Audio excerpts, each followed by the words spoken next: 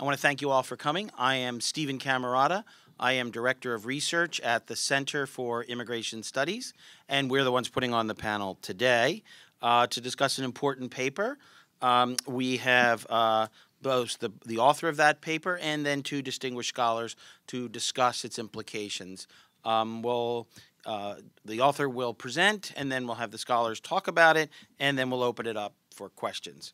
Let me give quick bios for everyone here, and then we'll get started. The paper was authored by Jason Richwine. Mr. Richwine is an independent policy analyst and contributing writer at National Review, and he will present first. His paper is Immigrants Replace Low-Skilled U.S.-Born in the Workforce. His research has been featured in major media outlets such as The Washington Post and The Wall Street Journal, and he has appeared on TV such as CNN, Fox News, MSNBC. Dr. Richwine received his Ph.D. in public policy from Harvard University. Next will be Amy Wax, and she'll be commenting. Dr. Wax is the Robert Mundheim. How do I say the name? Mundheim. It's Mundheim, professor of law at the University of Pennsylvania in Philadelphia.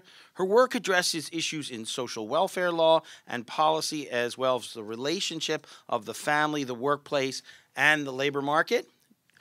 She earned her JD from Columbia University and her MD from Harvard Medical School and her BS from Yale University. And finally, we have Charles Murray. Dr. Murray is a libertarian political scientist and author. Dr. Murray has been a H.W. Bradley Scholar at the American Enterprise Institute since 1990. He first received national attention with his groundbreaking book, Losing Ground, which has been credited as the intellectual foundation for the Welfare Reform Act of 1996. His many books and writings cover numerous social problems, including welfare policy and education reform.